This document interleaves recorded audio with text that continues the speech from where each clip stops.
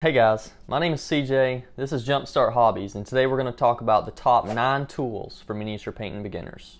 Instead of building the absolute cheapest set possible, I've decided to show you what I would buy if I was starting again as a beginner. I'll be breaking this down into 3 levels, starting with level 1, entry-level equipment. First item on our list is miniature paint, and instead of recommending the cheapest apple barrel paint that you'll be fighting with as a newbie like I did, I'd like to recommend the highest quality, best value set I can think of, and that's the Vallejo Intro Set. It's got every paint you need to paint an army of miniatures in any scheme you want. It's even got metallics. Next, we're going to talk about washes. These are high viscosity paints that flow into recesses and give you shadow effects with little effort. Many brands have their own washes under different names, but Army Painter makes a set called Quick Shades that works great and covers most situations. If you're only going to buy a few, I recommend buying the Strong Tone, Dark Tone, and Flesh Wash. Pro tip, use water bottle lids so they hold your washes and they don't spread around. Okay, third on our list we've got brushes, and while high quality brushes are nice to have and make the fine detail work easier, I recommend new painters start out with a cheap set of brushes. This is because those cheap brushes work nearly as good as the high quality brushes, but you're not going to kill your wallet while you're learning how to paint without destroying them. Pro tip, don't leave your paint brushes in a cup of water. This bends the bristles. And don't jab your paint brushes into piles of paint. This will push paint into the metal part known as the ferrule, where it will dry and cause your bristles to split instead of coming to a point. And now the last pro tip for your brushes. If this wasn't obvious, don't leave paint to dry on your brushes. Now, fourth on our list is the funnest item for many of you to choose, and that's going to be your miniature figures that we're going to be painting. Now, many companies make different styles and qualities of miniatures. You can find board games, modeling kits, or even some tabletop role-playing games to find good figures to practice on. I would recommend using larger figures such as some D&D monsters so you can learn how to use your tools without having to paint microscopic details. Now, fifth on our list is a palette, which we'll need for holding and mixing our paint. And although a paper plate would do, acrylic is known for its fast drying time, and our thinned miniature paints will dry even faster in such small quantities. So to combat this, I recommend using a wet palette. This uses a sponge and water to keep your mixing surface and your paints wet for multiple days if needed.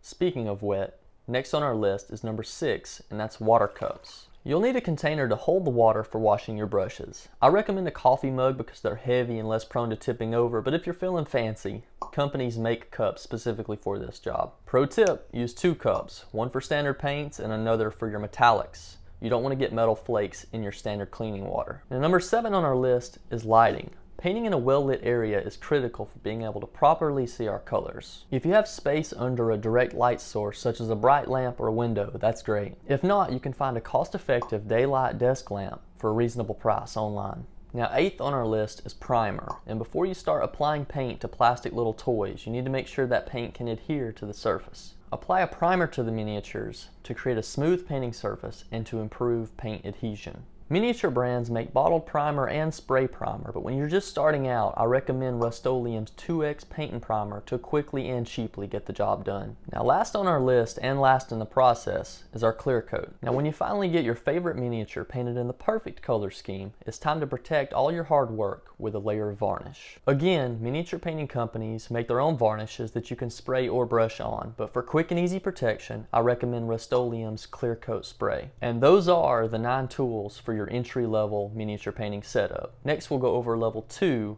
expanding your toolkit. Now, the first item on this list is more paint.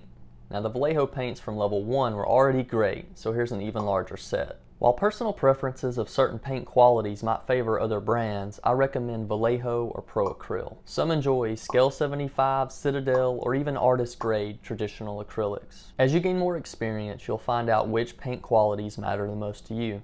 Now, you might be asking yourself, what do I do with all this paint that I've acquired? Well, number 2 on our list is paint racks. Keeping your paint collection organized is great for knowing exactly where your favorite colors are. Just like any other hobby, eventually the supply amount will grow so large that you can't find that goblin green that you like so much. Now, the solution to that, for most miniature painters, is to store your paint collection in an MDF laser cut or acrylic storage rack. Some prefer the rising steps of paint, some prefer the vertical racks that are meant for nail polish. Choose the one you like the most. The third item in this level is more minis, specifically high quality miniatures. And there's no other industry standard than that of Games Workshop. Their genres include their own IP of fantasy and sci-fi miniatures, and even a Lord of the Rings line. So whether you like red-loving orcs, giant space marines, or Frodo in the Ring, they've got some miniatures for you. You can also find companies that make resin kit display miniatures or a large-scale bust to paint. And once you've learned how not to jam your brushes into armor plates or get them stuck in puddles of super glue, it's time for number 4 on our list, and that's higher quality brushes. Now, a hair type known as Kolinsky Sable is the top material choice for miniature painters. They're marketed as watercolor brushes and work for us because of our highly thinned paint mixtures. Now you can find some unknown budget brushes online, but if you're looking for the name brand, higher quality but yet higher price brushes, look for stuff like Rosemary & Co., Da Vinci, Winsor & Newton, or Artist Opus. Those are great, beloved choices in the industry. And my general recommendation is that you start with a number 2 if you're going to purchase a premium brush. This will have most of your general use cases covered. And if you really need a size 1 or 0, those are other popular sizes. But having a fine point is what really matters, and not the number on the brush. Now, number 5 on this list is better lighting. And once you're good enough to realize how important lighting is in the painting world, it might be time to upgrade to a more professional desk light. A nice adjustable desk lamp such as this are very popular in the miniature painting world. Now, the last thing on this level is gadgets. I'm grouping a list of items into this category. These are just nice to have items that just make the hobby more efficient and easier. We've got magnification. This helps you see and paint the intricate details with greater precision. Some prefer the goggle style and others prefer the table mounted magnification like this. Then we've got the hobby knife and files. These are good for cleaning up mold lines and refining rougher surfaces. Then we've got sprue cutters, which cut the miniatures from the sprue and remove flash. And then we have painting handles. Now you can use a wooden dowel and some poster putty to get this job done, but miniature brands also make their own handles for this job. A self-healing cutting mat is another nice thing to have for all of our cutting activities in the hobby. Now if you've been improving your painting skills and you really want to take your miniatures to the next level,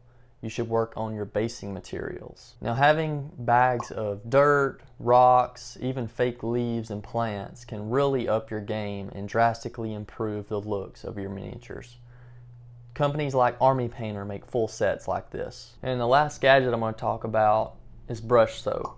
This might not sound like a gadget, but it's very important to keep your brush tips pointed and your brushes in like new condition. And that's the end of level 2, expanding your toolkit. Now we'll talk about level 3, professional tools. Now these aren't tools that you need to be a professional, but many pros do use these tools. Now the first item we're going to talk about in our level 3 is an airbrush system. Now some reasons you might want to buy an airbrush are for being able to prime your miniatures indoors.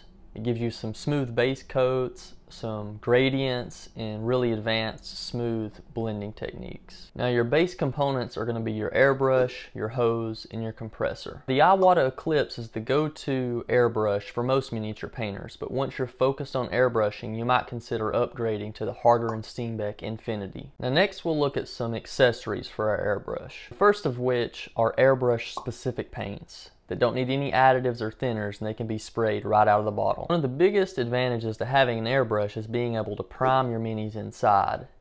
And some industry favorites for this task are Vallejo and Stynylrez. And then you've got your airbrush thinner, flow improver, and cleaner. I generally recommend the Vallejo brand for all of those, but many manufacturers make them. And next, if you're going to be spraying a lot indoors, a great thing to have is an airbrush booth, which is going to give you a dedicated space to spray and built-in ventilation. For spraying dangerous paints and avoiding metallic particles in the air, a respirator mask is a good safety practice when airbrushing. And lastly, for the airbrush, whether you're new or experienced at airbrushing, having a cleaning kit is great for cleaning out clogged airbrushes and spraying unused paint between colors. Next, we're going to talk about the Vortex paint mixer. Now, this vibrates your bottles at a rapid speed and helps ensure a proper mixture. And I've heard this described as saving you literal seconds from your arm doing it. But seriously, it is nice to have if your paints are separating inside your bottles, or don't have a mixing ball built inside. Now, fourth on this list is weathering and special effects. Test out weathering powders, pigments, and special effects paints to add realistic textures and weathering patterns to your miniatures. Applying fake blood, slime, or realistic water can really take your minis to the next level. Okay, and the last item I've got on my list today is a 3D printer. And whether you're looking at large scale terrain for an FDM printer or extreme detailed minis of a resin printer, 3D printing unlocks a new world for hobbyists and creators. And that sums up our level 3 and our video as a whole. Now, I did today's video as a buyer's guide and less of a tutorial, but if you have any specifics that you would like detailed instructions, leave it in the comments below and I'll have that for future reference of videos. Now, if you like this content today, please like and subscribe the video. It really helps my channel grow. In the description, I've got the affiliate links for all of the items that I've talked about in today's video. And if you use the links, you support the channel at no extra cost to you. Until next time, see y'all later.